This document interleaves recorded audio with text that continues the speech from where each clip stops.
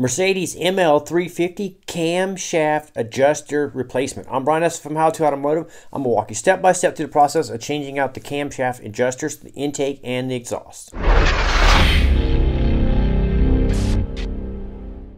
The first thing you need to do is remove your air cleaner assembly. It just lifts off. It's pressed on so there's no bolts or fasteners. Just lift it off. So I'm doing other repairs on this vehicle, so that's why you'll see it in this type of state. But once you get the air cleaner off, I'm going to show you how to change out the intake and the exhaust adjusters here. So if you look, the top one here is the intake and the bottom one is the exhaust cam adjusters.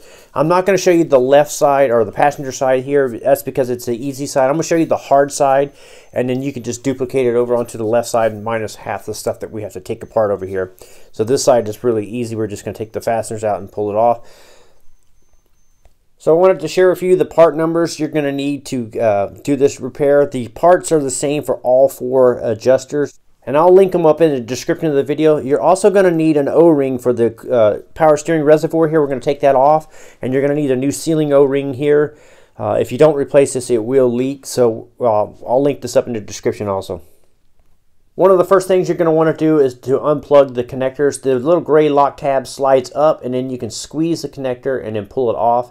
So you're going to do that for the cam adjusters. So on the exhaust adjuster, we can't get to it without removing the power steering reservoir here. So we're going to go ahead and remove the cap, and we're going to suck out as much of the power steering fluid as we can.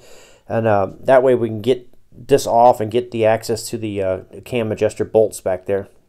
So I'm going to use my fluid extractor here. It's made by Mighty Vac. If you don't have something like this, you can use a turkey baster and just suck out as much of the fluid out of the reservoir as you can. This will reduce the amount of mess that we create when we take this all apart.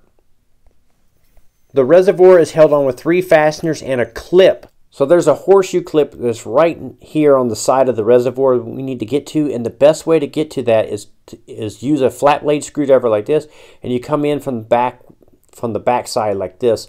So you reach around like this, and you'll get the tip of the screwdriver on the horseshoe clip, and I'll get the camera down there so you can see. So we'll come down here, and then you come at the side, and then you put the tip of the screwdriver in between the horseshoe clip and give it a little twist like this. And you can do this all by feel. You don't have to actually see what you're doing.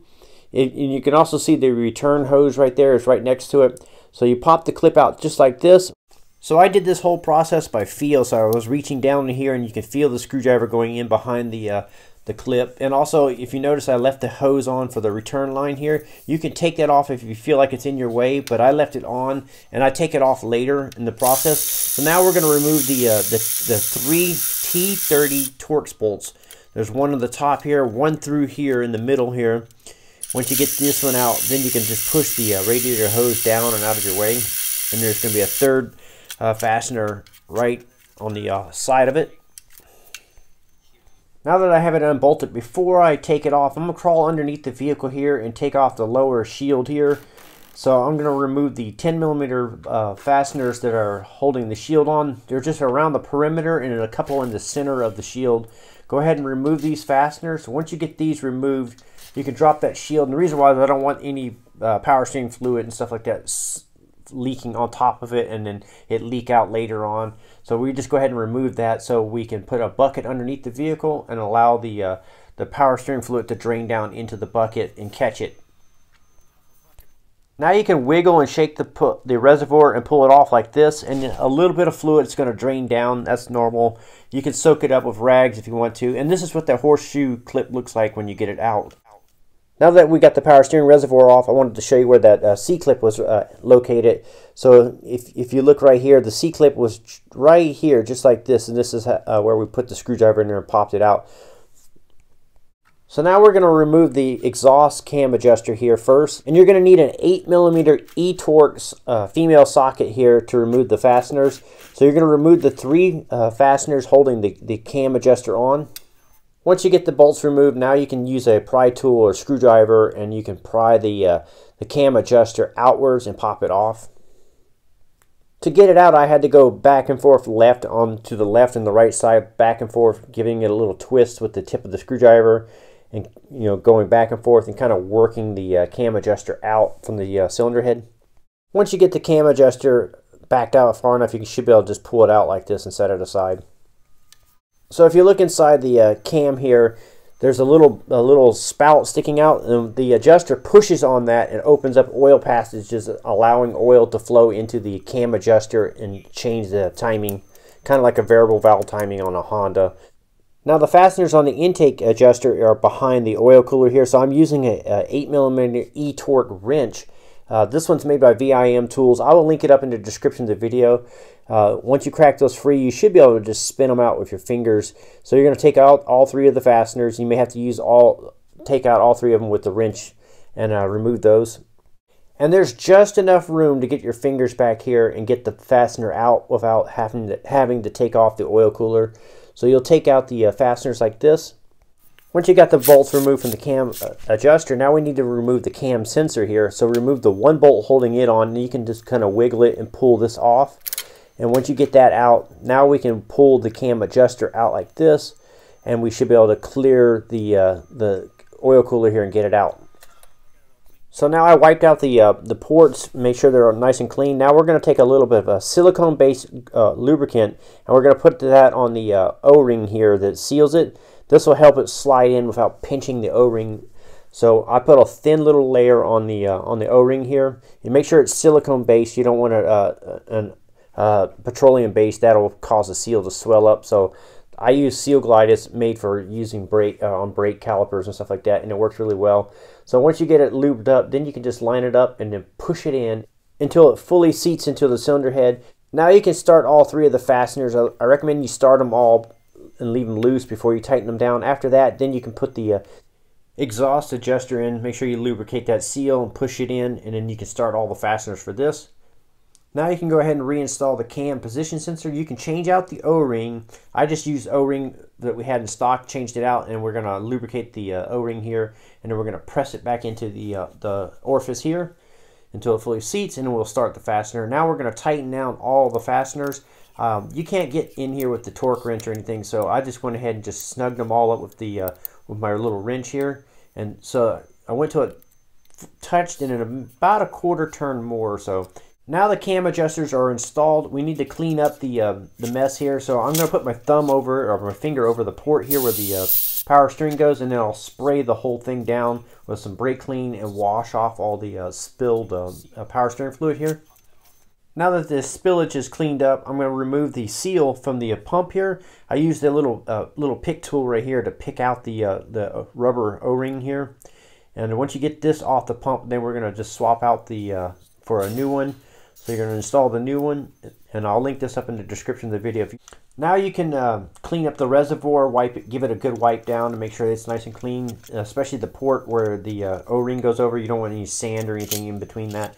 Going back on, I found it's easier if we go ahead and remove this hose, and it's much easier to remove the hose now that it's out here in the open. So you're going to need a pick tool, a 90-degree pick tool, a pretty tough one, and you're going to pick the little clamp open and take the hose off.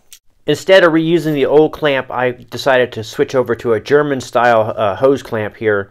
So now I took the reservoir and slid it back over the pump and back into the position, and I'm going to start the 3 fasteners. So I'm just going to start all 3 of them by hand, run them in until they're snug, and tighten all 3 of the fasteners down by hand. And now for the tricky part is to put the C-clip back in. So what I do is I just reach down there and I kind of feel the groove. So I hold it like this with my finger, my forefinger, my index finger, and I slide it into position, and you'll feel it go into the groove of the reservoir. So you push it into the groove as far as you can. If you're lucky, you can push it all the way in until it seats by hand, but most likely it's going to stick out like this. So how I get it to fully seat in there is I take a socket like this. This is about a 15 or 16 millimeter socket, deep socket, and I put it on the edge of the C-clip. Then I use a pry bar and pry against the little bracket here on the side of the ABS module, and just lightly give it a little pry, and that'll pop it in. It doesn't take much force to get it to go in. And when you get it to pop in, it's going to look just like this. It's fully seated in there. Now you can go ahead and take your new hose clamp, slip it over the reservoir return hose here, and we can go ahead and slip this hose back onto the port. Once you got the hose back on, you can go ahead and tighten up the clamp. If you choose to reuse the old clamp, which is a reusable style clamp, you can go ahead and do that, but it's kind of a pain in the butt to get it to go on down here in this tight confined area. So I choose to switch over to the screw type clamp. Now you're ready to go ahead and plug the sensors and the adjusters back in. So go ahead and plug those all in. Make sure you push the lock tabs down until they get secure. Now we're ready to fill up the power steering reservoir with power steering fluid. It takes special fluid on this vehicle. You don't want to put just regular power steering fluid in. It's a mineral-based fluid. I will link it up in the description of the video. So I like to pour the fluid in all the way until the reservoir is full to the complete top. And then I'll start the vehicle, and that'll drop the level down a little bit, and it usually drops it down pretty close to perfect. If it doesn't, then we can suck a little bit out or add a little bit if we need to. So I had the fuel lines off earlier in the repair I was doing earlier, so it took a while for it to pump the fuel rail back up and start up. That's the reason why I had to crank a few times, but yours should just fire straight off. So I went ahead and shut the vehicle off and double check the level here. It's clearly over full, so I'm going to suck a little bit out, and then I'll double check the level. The cap has a dipstick on it, so you'll check the level. Once you're satisfied that the level is correct, you put the cap back on. You can give it a little wipe down and clean it up a little bit. And then we're going to go ahead and put the air cleaner on. After we put the air cleaner on, we're going to go back underneath and clean off a little bit more and put the shields on below. So we'll slip the air cleaner on around the mass airflow sensor in the back and make sure it lines up around the PCM there, and you'll see how they line up, and then just press it down until it locks into place. And then we'll plug the hose here for the secondary air injection, fresh air inlet here, plug that into the air cleaner, and then we can put the top engine cover on, or the front engine cover on. It lines up with some slots on the front of it. You just push it on and then push it down until it locks into place. So before I put the lower shields on, I like to spray everything down with some brake clean and wash all the runoff power steering fluid here. Make sure it's all cleaned up. Get it as clean as I possibly can. Wipe it down with some rags and clean this all up. And then once that's all cleaned up, then you can go ahead and put the shields back up. So I will link up all the parts and tools that I use in this video in the description. That way, if you need to pick up any of those, you can find those there. I'm Brian Esser from How To Automotive. I'd like to thank you guys for watching, encourage you to subscribe, invite you to head over to the howtoautomotive.com website for more valuable videos like this. Thank you again for watching.